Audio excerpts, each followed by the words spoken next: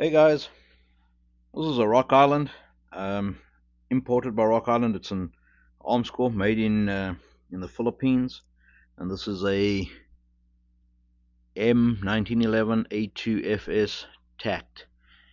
Now this gun's been in before, several times. I had to change out, put a smaller safety on because the owner's thumb would push the safety up while he was shooting. He wanted a smaller safety. I've reworked the trigger on it because he wasn't happy with the trigger pull. I smoothed that out, and also I had to pin the grip safety. So what it's coming for now is he wants to try his hand at a red dot. So he doesn't want to mill the gun because he doesn't know if he's going to like it.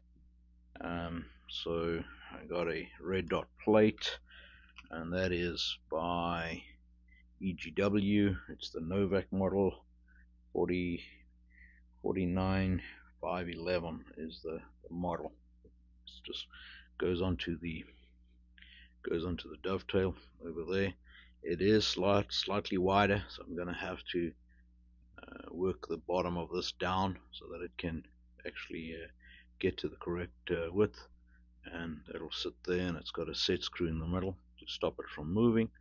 And the red dot, and this red dot is a Holosun HS507C, and that uses the RMR footprint, and then it just locates on those two little tabs on the bottom of the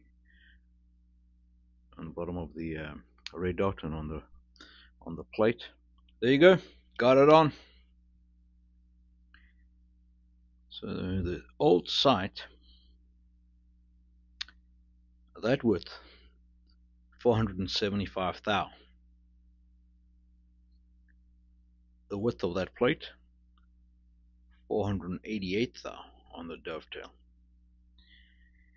So I took down at the bottom of the plate until I got to the width, but then I didn't have clearance between the plate and the slide. So if you look in there, you can see a bit of silver I had to take away on that plate so that it could clear at the bottom of that plate.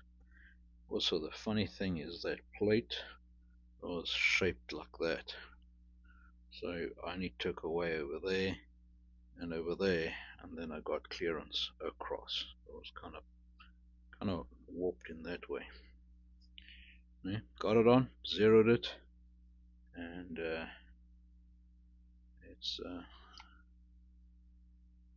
gonna work. Hope you guys found that interesting and useful. Stay safe. We talk again. Cheers.